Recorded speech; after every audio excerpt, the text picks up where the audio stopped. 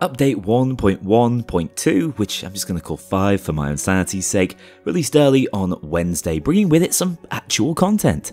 The first real splash of that medic bag magic we've been promised. To say I'm a little disillusioned at the moment with how the game's been handled would be an understatement, and I still don't believe an update like this one, which feels a bit fragmented and held together by duct tape and dreams, is what we need at this stage in the rejuvenation project. But it's still interesting to talk about because it's left Payday 3 in a state I can't remember a Payday game being in since maybe Grinder's launch for Payday 2. Right now, as of this update, simply put, the game is absolutely trivial in loud after just a few ludicrous heist debuffs in the form of new skills I'm going to run you through in this video. If you thought overkill was easy before, you ain't seen nothing yet, as the only real danger to you if you build a certain way at this point are those all too common cloakers. Anyway, the truth of it is, I've had a good time with this update, and I think it will appeal to the die-hard fans of the game, but my main worry at the moment is that the game is going to be in a dangerously unsustainable state from here on in. It's fun to get a taste of the old Payday 2 power fantasy back, but after reality sets in and you remember there are only 11 heists in the game for you to play around on, and that they're now basically all the same experience as Dallas has evolved into an immortal being, I worry it won't be long before you get bored again and go back to a game with a bit more respect for your time. Anyway, a little less doom and gloom, let's start this video by working through the new skill line of Fortitude. If you want a full breakdown of what each and every new skill in the line does, my most recent video actually has you covered. Instead, today I'm going to spend more time touching on how the skill line plays, its role within the survivability meta, and most importantly, how fun it is to use in practice. As I've mentioned previously, with the addition of the new adrenaline mechanic to the game, also coming in this update, Fortitude feels a lot more like a standalone perk deck than any other prior skill line. As a quick refresher, external sources of health gain, those being medic bags and first aid kits, will now utilise any wasted portion of their heal after hitting full health to grant you an additional green overheal health bar, which takes the brunt of any incoming damage first, even before your armour. With Fortitude being built around this new mechanic, its individual skills are a lot less fragmented and tend to work well specifically alongside each other, giving it that pick up and play feel you might expect from an old Payday 2 perk. That doesn't mean it lacks any hybrid utility though, as getting health for free is always nice, Pain Embolia is one of the most interesting and probably powerful skills in the game, and the Mastery skill Stockpile has excellent synergy with Deep Pockets, giving you up to 4 more deployable charges. If we look at the skill line in its entirety though, it really is about promoting a very simple but quite aggressive playstyle. It leans into having more downs, allowing for riskier plays, buffs your health pool to assist you in that aggression, and also augments your capacity for adrenaline, that green health bar which scales alongside your base max health. Whilst it is worth mentioning that adrenaline decays over time, if it isn't actively used to block incoming damage, this decay is incredibly easy to offset with any source of healing, so I didn't really notice it impact the efficacy of my extra tankiness.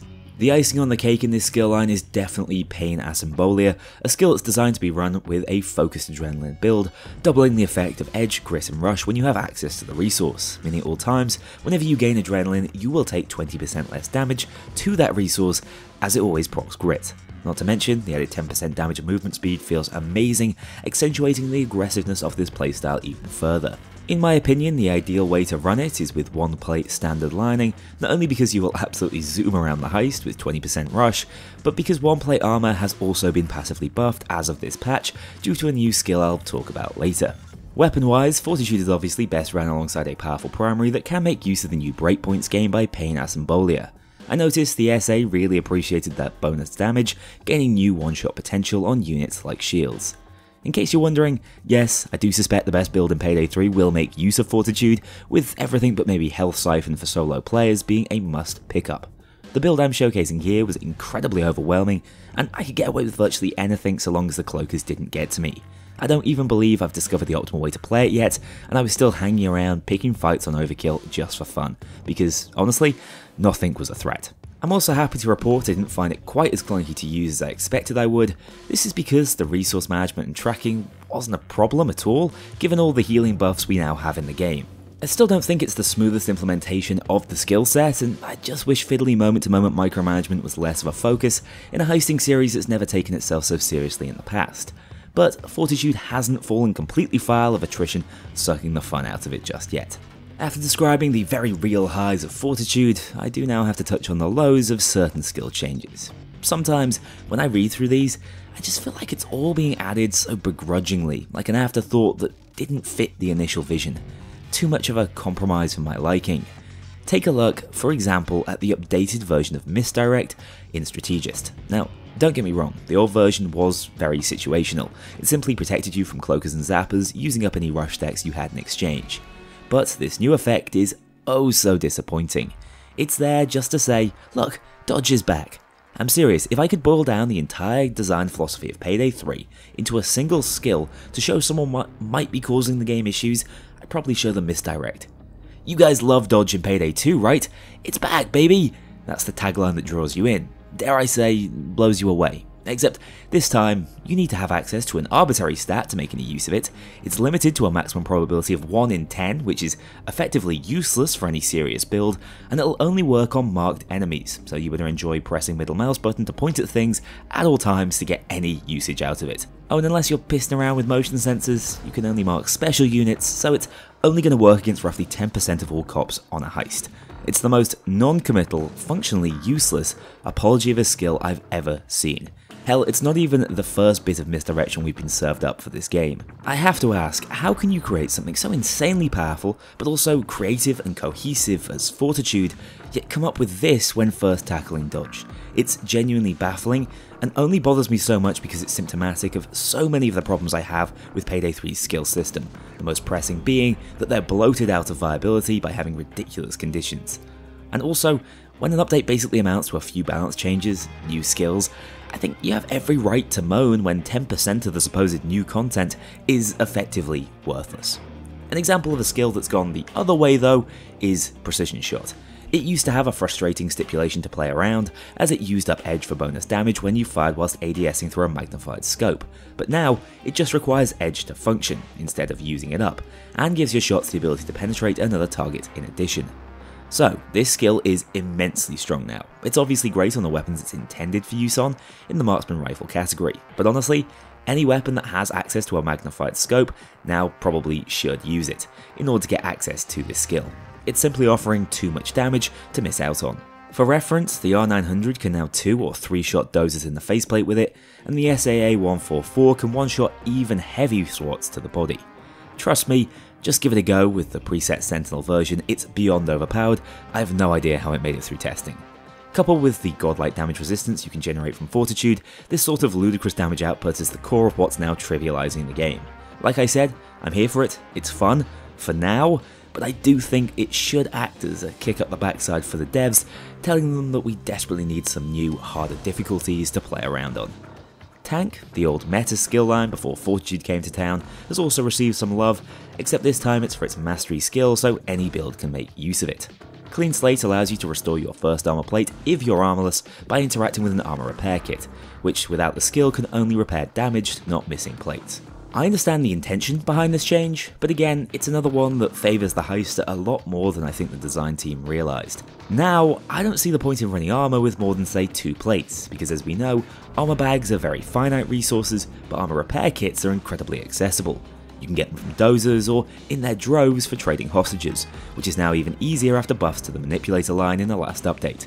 As you can see, within just one wave, you can turn high population heists into resource treasure troves within seconds, and thanks to Clean Slate, you'll effectively be creating 3 plates worth of armour every other trade, which is why I've become a standard lining player overnight. Those really are the high impact skill changes. Overbearing received an interesting buff allowing you to lead 3 tied hostages around with you at once now, which could have its utility, especially in stealth. Swift has been moved into the escapist tree to make room for disengage, to move out of the tank mastery slot, and with kinetic short circuit you can now recharge your ECMs whenever you shoot a taser battery pack. For once, this is the sort of micromanagement I can get behind as it's kinda niche, but also engaging. The stun effect whilst using the ECM is also pretty cool, and slightly underrated in my opinion, so this should see a bit more play now. Cutting Shot has also had some numerical tweaks to give it more impact on low base penetration weapons, hopefully bringing up the viability of those lower damage per shot guns in the game. Of course, it also helps that we now have 7 additional skill points to mess around with, going up to a new cap at level 100 of 28, so it's not even like you're going to have to make build sacrifices to pick up these overpowered new options. Whilst it might end up slightly overshadowed by the new Fortitude playstyle, which probably prefers to use standard lining, adaptive armor is now in the game. As I've already explained in the past, it trades out 20% damage reduction in exchange for avoiding trauma damage altogether. This means that it'll always regenerate a full chunk after waiting out the regen timer. Obviously, the trade-off is that you can get blown up whilst wearing this thing with only 5% total damage reduction, especially against dozers. But if I were to lean back into an armor playstyle, you can be sure I'd be more inclined to go with adaptive, as it just feels like you have so much more control over your destiny while wearing it, instead of being whittled away over time without really making any gameplay mistakes.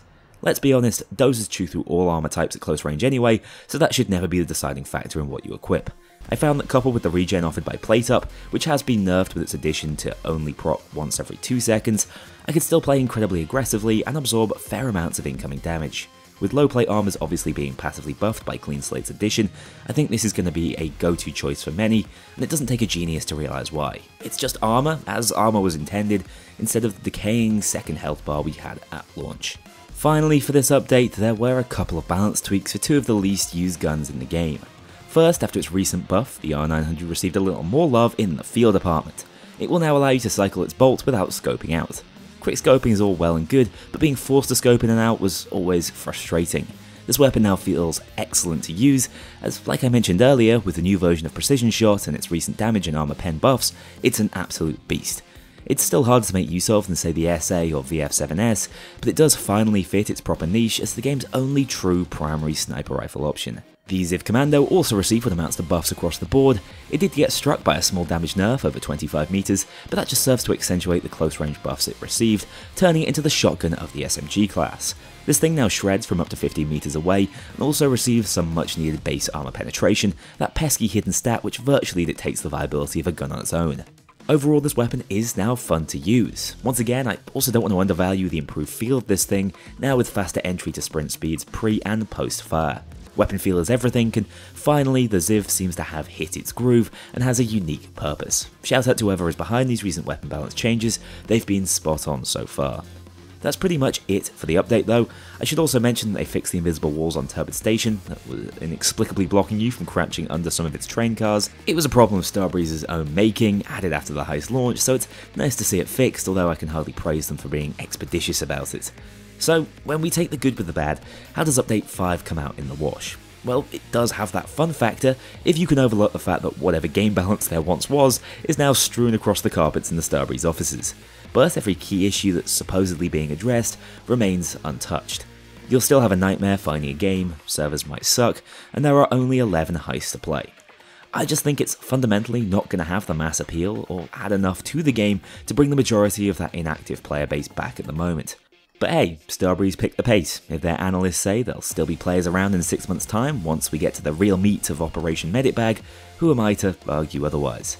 Update 5 is fun, it's got its low points, but I'm enjoying the game more today than I was yesterday. It's something. Baby steps. Anyway, check out Apex Gaming PCs. They're much more affordable than they once were, but still built to the same incredible quality.